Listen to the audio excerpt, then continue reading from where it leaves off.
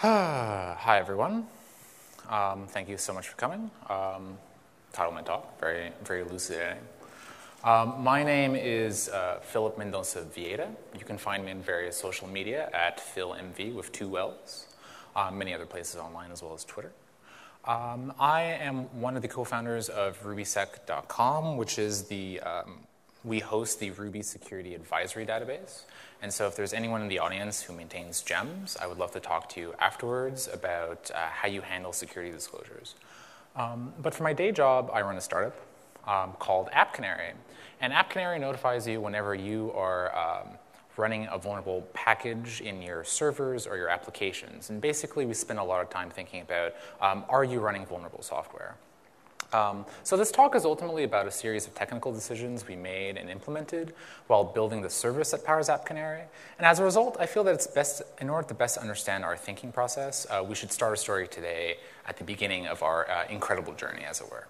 So back in 2012, I began a consultancy with a friend of mine, Max, and we specialized in doing penetration tests and security code audits and doing MVPs and business automation and advising teams on how to improve their software development process. And one benefit of being a consultant is that you have a lot of control of your schedule. So by the time November 2014 rolled around, I had just spent 2 months working 12-hour days on the Toronto mayoral elections. And my co-founder Max had just had this magical summer at the Recurse Center.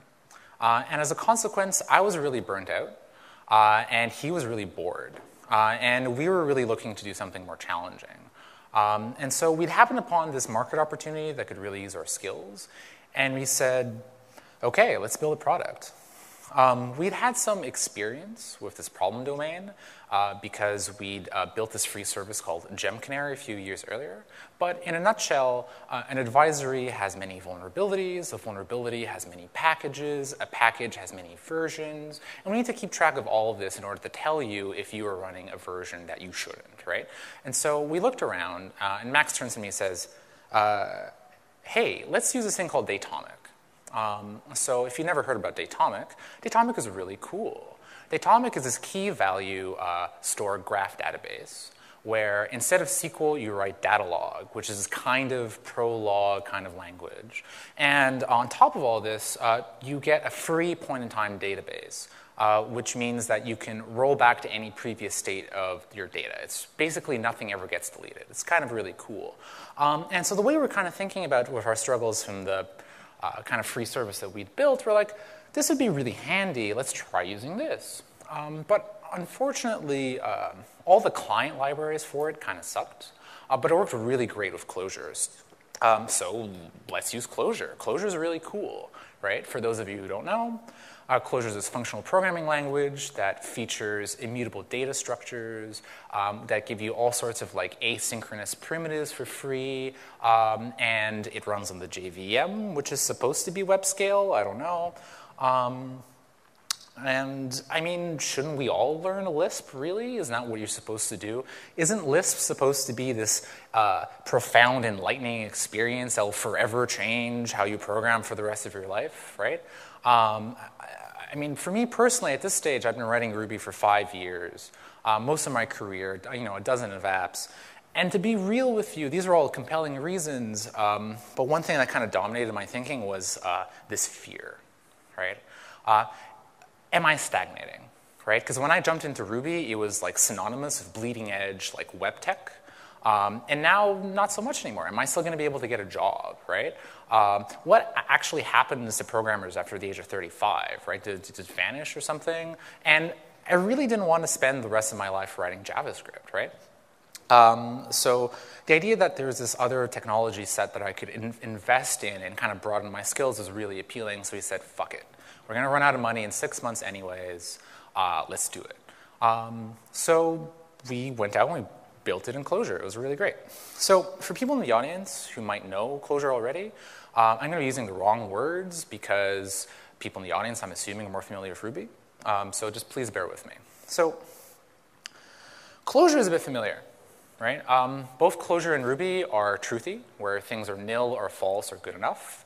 They both really spend all their time dealing with hashes of symbols. And they both have all these fun metaprogramming constructs. But so why is Clojure cool, right? Let's start with the big one, functional programming. In Clojure, functions are the basic semantic building blocks, right? You're encouraged to encapsulate behavior into the smallest units that are practical. So in this little function here, we're filtering out all the even integers by applying the even function to this array. And if you squint, you've seen this before, right? This is not like unreasonable to you. And there's this old joke that Ruby is an acceptable Lisp, right? There's this blog post from like 2005 that makes this argument. But if you kind of think about it, even is an artifact of fixed num, select is defined in enumerable. But if we can contrast this with the Clojure code, filter is the one that worries about what kind of data structures it takes, right? It's the data structure itself does not know the hash or the map, doesn't really concern themselves. And even is just any function. Right? This is really cool, right? It's not a property of the numbers or the things inside of the array. Like I can do whatever I want in there, right? And so being able to combine bits of behavior like this can be really powerful. Another thing that's really cool about this is when everything is a function, 9 times out of 10, you can just select the whole thing, cut it out, create a new function, put it in, and call what the thing was originally, and then you're free to just change this new structure. You don't have to really worry about it, right? Everything gets passed in, you don't think about it. And finally, immutability is really, really interesting. Historically, it was an expensive feature to have until in 2002. There's this breakthrough and a bunch of cool papers got written, and so it became like an easy, reasonable thing to put in your computer. In a most trivial sense, immutable means something that can't change, right? And in practice, it means that for every insert, update, or deletion, you end up with this brand new structure. And this is important because if you think about it, when you're mutating state, that gives you a lot of complexity that results from it. And if you can just remove having to worry about things changing when you're not looking, huge amounts of bugs are just gone. And the best way to illustrate this is with a little bit of Ruby code. So suppose that we have this list, right? Just a bunch of strings up in there. And we assign this list to another variable. And then we have, we apply this append method to it, right? We're appending, whatever that means, D to the first list. What happens to list 2? In Ruby, this question requires a lot of thinking, right? Are strings immutable, right? Are the arrays mutable? Does Ruby pass by reference or by value?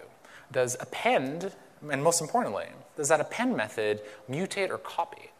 Because, I mean, you could have something with the same semantic the same semantic purpose. It does the same thing, but in practice, very different outcomes. So this method will insert something at the very end of the array, right?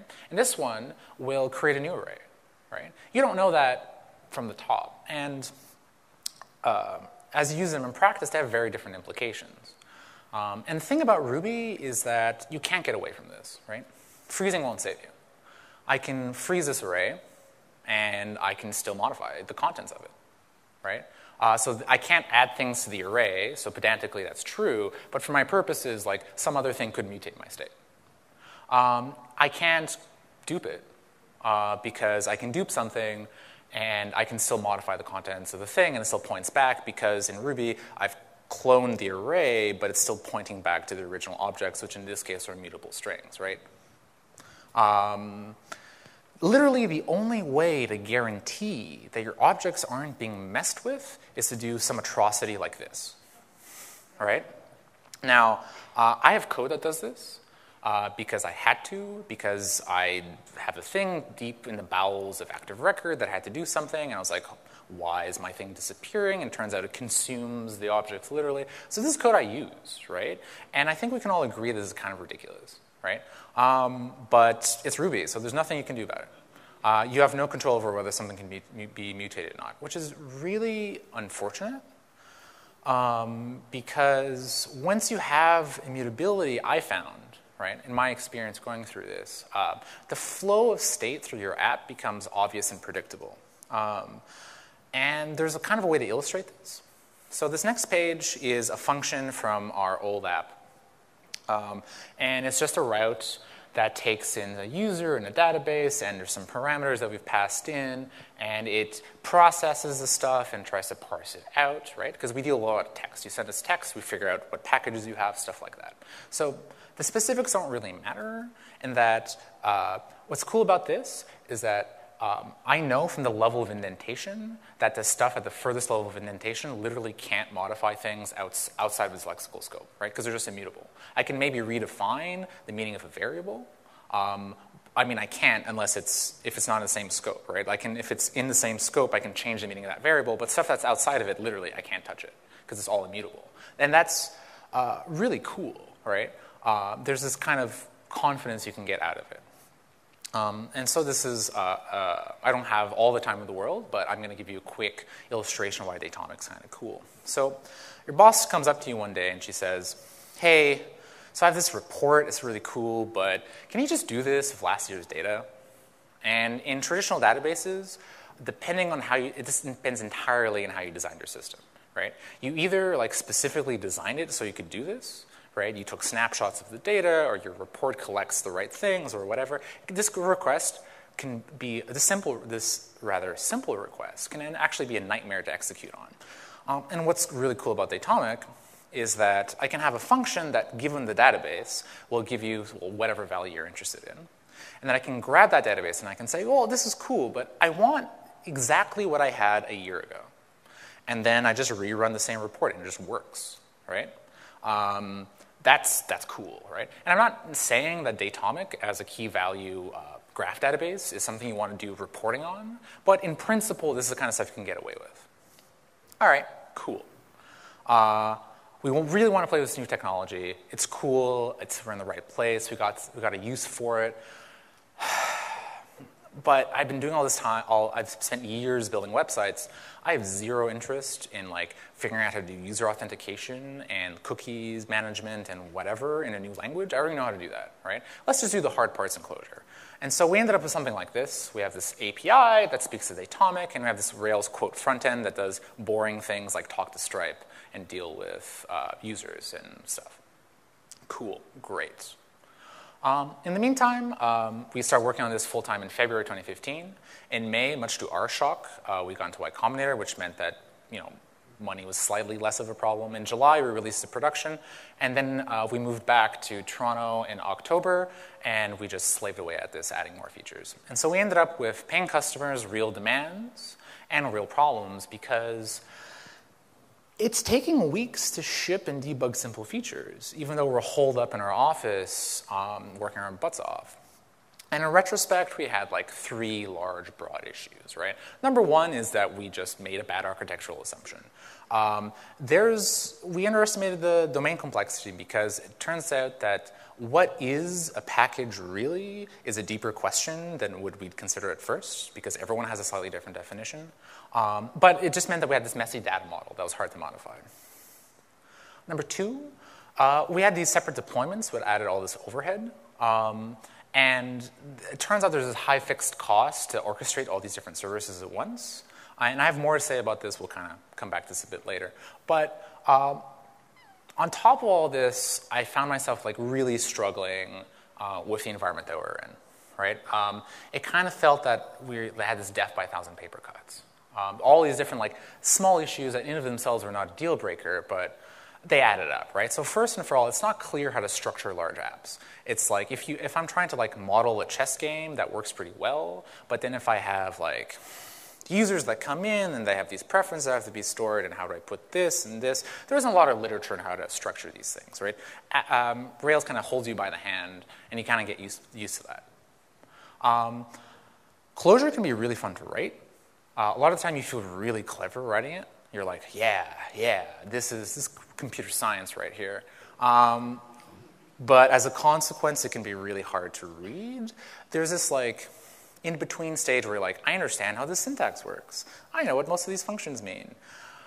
I have to really think hard what all these things are doing, unpacking themselves. It can almost be too expressive, right? You can pack in too much meaning in too little of a bit.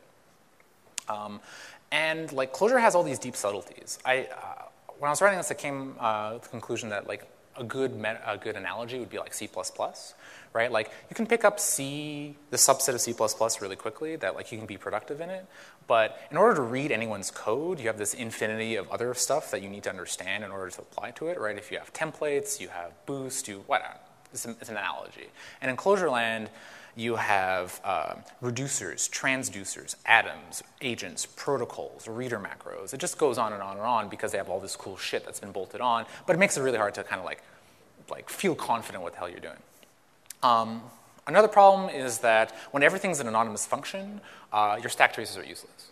And some of you might have direct experience with this dealing with JavaScript, right? Where you have some complicated nests of JavaScript and it barfs on your lap and you're like, what happened?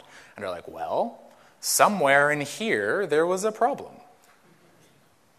And when you're debugging something on production, that's like not a good feeling, right? I'm just like, I hate you. I need to figure this out. So compounding this, there's like comically terse documentation. It's like, in order to append, you take a list of f's that have x. Like, I didn't bring up a good example, but it's tough to parse out sometimes. There's the gotchas that are just hidden, etc. There isn't really a debugger in the system. There's the REPL, which Lisp is famous for, but I can't really attach something and say, aha, here's data, show me what's happening. So like, no.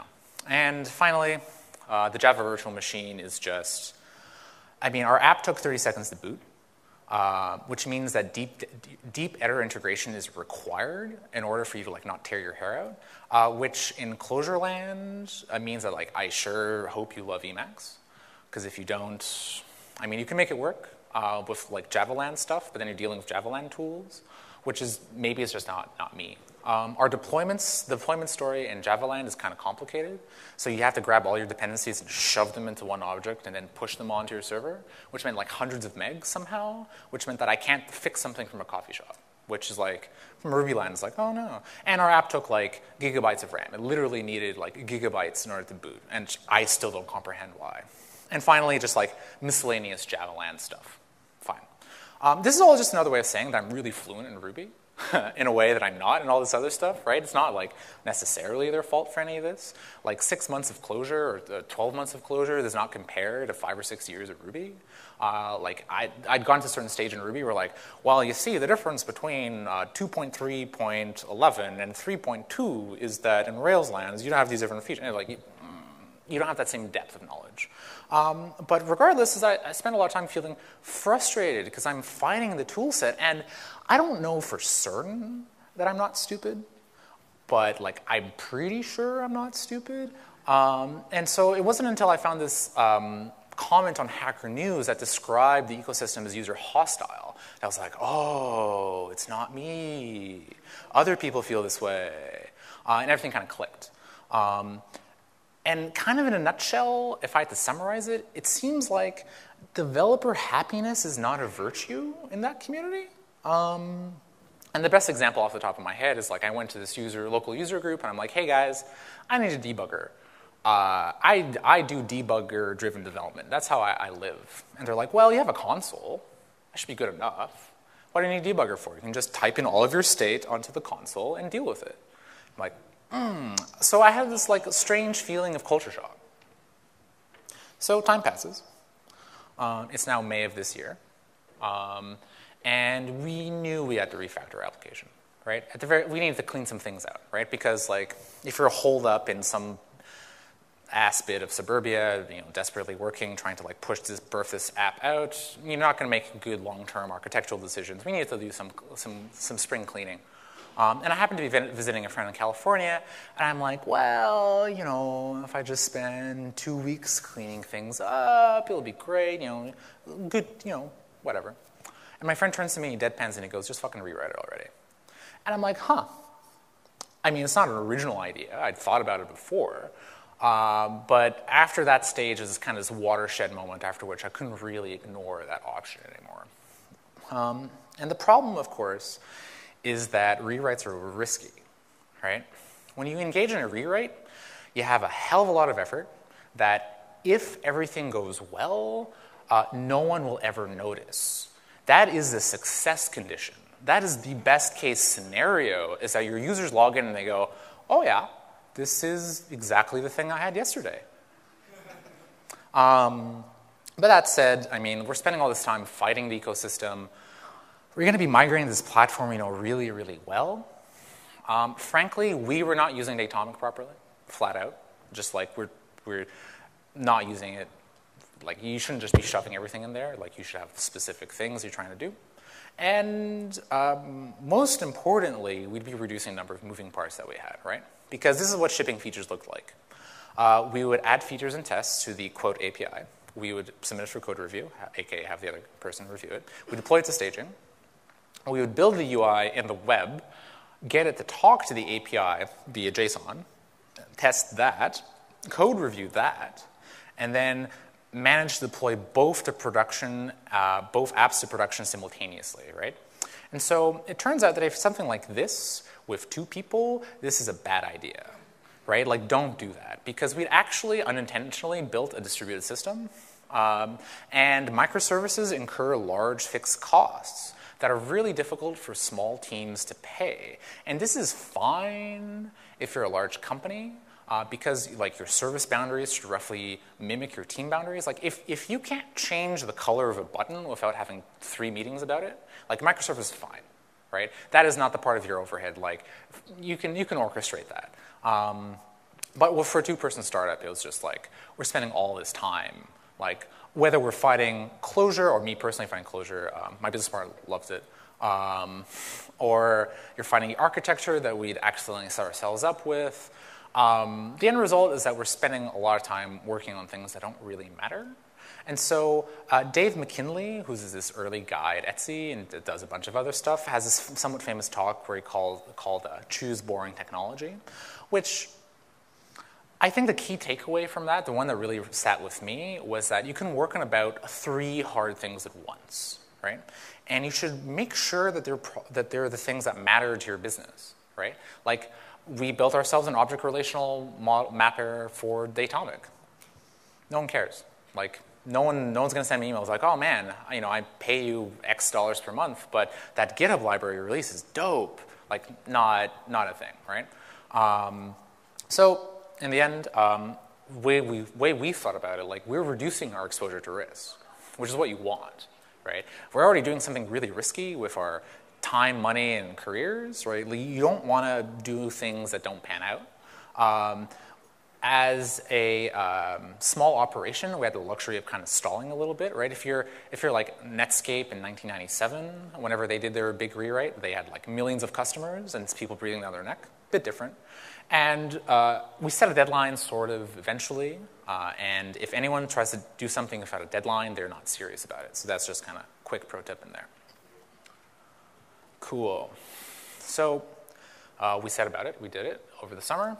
On October 11th of this year, which is not that long ago, we had 8,300 lines of Clojure and about 3,000 lines of Ruby. And on the following day, we had 8,700 lines of Ruby, right? We still have 1,500 lines of Go, but that's another story. It took 4 months to rewrite the thing top to bottom, which is good compared to like the 1.5 years it took us the first time when we didn't know what we were doing, right? But it's just not a good way to spend your summer working weekends because it's really deeply demoralizing, right? Because you're like slaving away at something that you can't ship, and meanwhile you have an email come in and be like, so your product's neat, but it would be great if you had this. And you're like, yeah, soon I'll have everything. And so it's just a really immense relief to ship, right? Like, whew.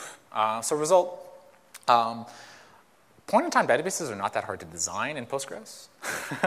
I really highly recommend doing some reading on like data warehousing or domain-driven design. I have like 80% of what I need just like in a couple triggers, which is cool. Really recommend that. Despite going back to lol Ruby and away from web scaleness, our app is actually faster. It's somewhere between like 50 to 100% faster. But I mean, we wrote the data model, so duh. And if you'll indulge me in a brief tangent, There's this whole subgenre of technical blog posts that go like this.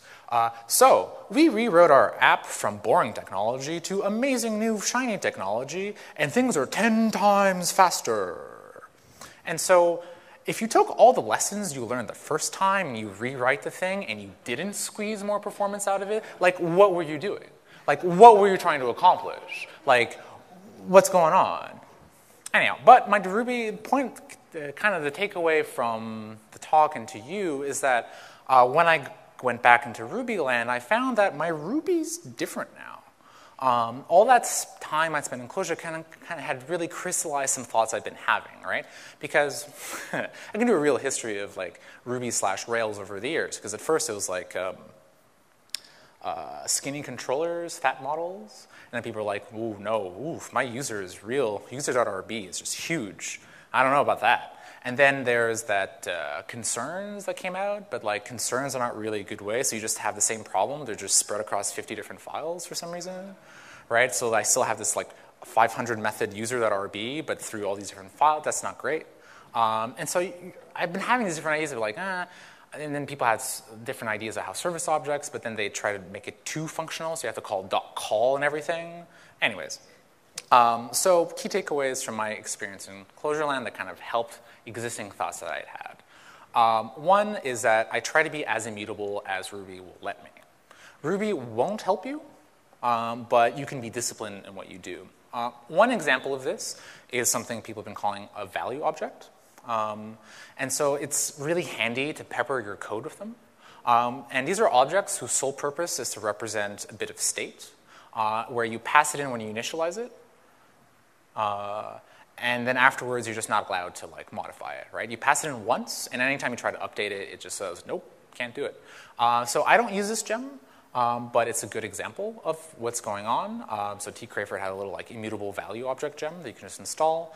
And when you do it, basically the way it works is that you initialize it, and then if you try to change it later, it's like, nope, not doing it. Another thing that really changed in me personally post-Clojure land is that I've become much more aware of how state flows through my application. I'd say like more that I'm paranoid about it. So this is kind of hard to articulate in like a good key takeaway, but I'm going to give you a bit of an example of a pattern that I've been using lately, and something I've been calling, for lack of a better word, a quote, manager object. So managers for me are distinct from controllers, which I see as handling input. So kind of briefly, like a controller sucks an input from the user. The model strictly only deals with persistence. It either speaks to the database or queries it or saves it. That's it. And then the managers take input from the user. They look inside the database via the models, and they kind of mingle it together. So I'm not saying this is the one true way of doing things, nor necessarily that I'm going to stick with this, but this is how a lot of my code lately has been looking like. So here's an example. Take the package manager, right? So pretty straightforward, very simple. We have an adder reader at the top, which means that the one and only time that they ever get modified is through the constructor, right?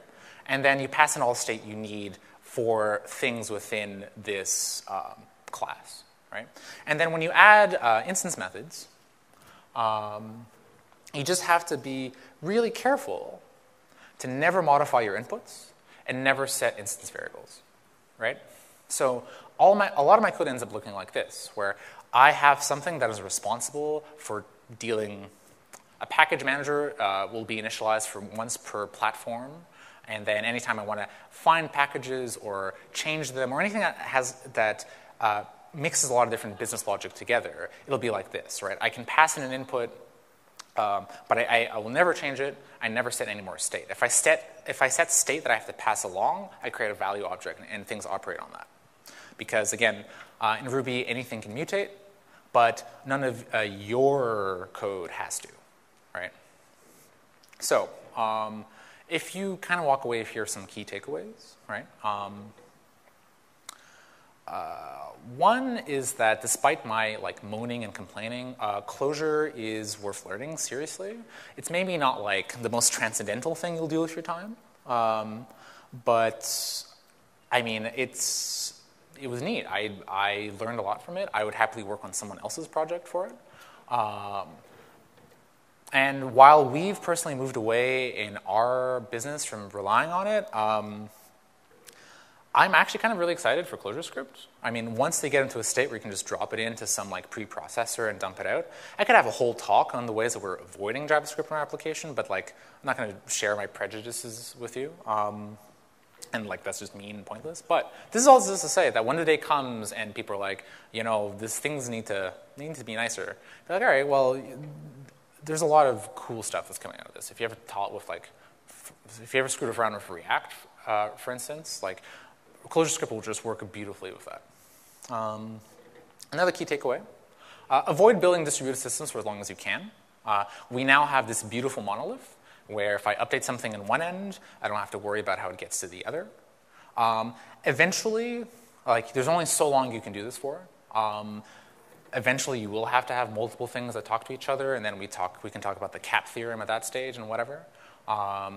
But it turns out you can get really far without having to worry about it, because I don't know about you, but you know, I can configure really beefy machines these days. So if you just have this one, you can get away with like a lot of traffic before you really have to think about it too much. And this is a kind of a corollary of avoid working on problems that don't matter, right? Like, does it really matter that like you have these containers that you can shove in and out that goes through it if you don't really have like 1,000 machines that you have to put it on, right? Exhaust the tools that you know before reaching for a new one is kind of like a more pleasant way of saying, like, I don't think things are boring, it's just something you know really well, right? And so reach to the end of the things that you know really well before you, if you're pressed for time. I mean, if you're just doing this for a hobby on a Saturday morning, knock yourself out. But like, you know, if time's clicking down, you've got options to do. And finally, I think most importantly, and kind of something that I've been thinking a lot about in this experience, is that code should make you happy. And it was kind of like a rude awakening after spending effectively my whole career in Ruby, that the notion that programming should be fun and painless is not a universal value. This is bewildering to me. But I mean, the less charitable interpretation, some people are just happy to be clever, to feel clever in their programming, and not necessarily happy. So I would say, I mean, take it for what you will. I think programming should be fun and painless. And this is all just to say that, like, cherish what we have here in Ruby land, and make sure you bring it kicking and screaming to your new communities. So that about wraps it up. This is the story roughly of how we built this service that will happily notify you if you're ever running vulnerable software on your stuff. My name is Phill MV, and that's about it. Thank you very much.